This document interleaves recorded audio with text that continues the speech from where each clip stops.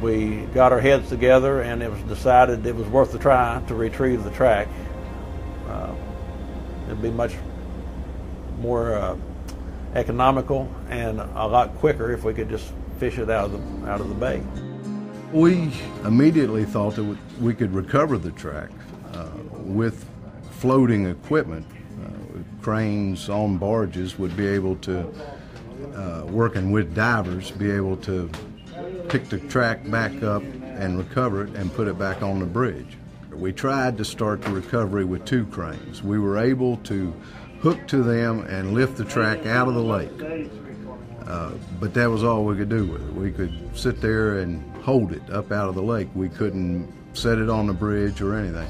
We could see the 3rd crane coming towards us, and we put him in between those 2 cranes. Then the crane to the south could swing to the south, pull more track up on the bridge, and the crane to the north was able to use deck lines to pull the track and set it down on the bridge.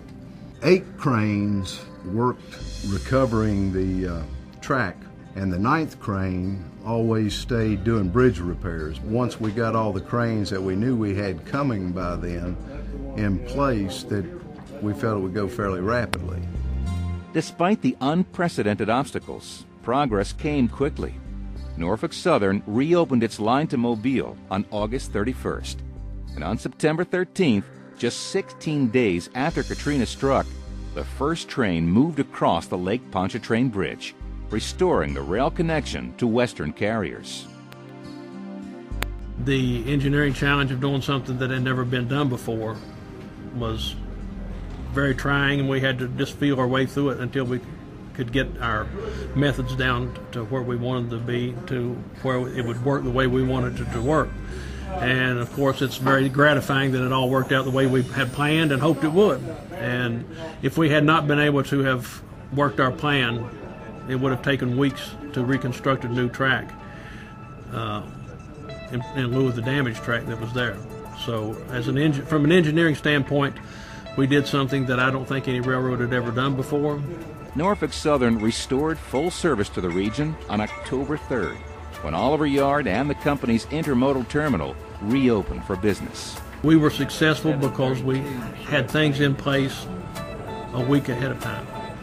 And we had the contacts in place through years of working with different agencies of government, different contractors, having different people that we were able to contact. And because of the relationships we had built with them and the trust we had built with them, they said, yes, I'll come help you out. And little things like having permission to travel anywhere within the state and the damaged areas from the governor, because of the efforts of our police department to obtain that for us, was crucial to our success. I didn't see anyone responding as quickly to the magnitude that Norfolk Southern did. It reinforced, I think, a lot that how important it is to have those good relationships, folks that you can depend on in bad times. The 200 Norfolk Southern employees we had on the job, none were injured on this entire project from beginning to end. And our contractors we had on the project, they also were safe, and we didn't injure any of our contractors also. We had a perfect safety record on this project, and it just goes to show what Norfolk Southern people can do when faced with a challenge. They keep safety first. In Katrina's wake, Norfolk Southern employees were able to restore essential rail service to the Gulf Coast quickly through teamwork, innovative thinking, and dedicated effort. I think it's what you can expect from the thoroughbreds. You know, our team really pulled together. We can be real proud of the people, all the people that have been involved in this, especially our engineering group in the field. You know, their tireless efforts are putting that track back together at a record pace. You know, our folks here in Atlanta have been working around the clock to make sure that our service to our customers was not disrupted any more than absolutely necessary. Our field transportation folks have made sure that that plan's adhered to in the field, and it's been a good result to a very bad situation. It was a team effort, all as one big family. The Norfolk Southern people, regardless of where they work or what their jobs have been, are basically all one group. and they know that, and they pull together when they need to pull together. And it's not something that just happened. It's something that had been generated and fostered over the years.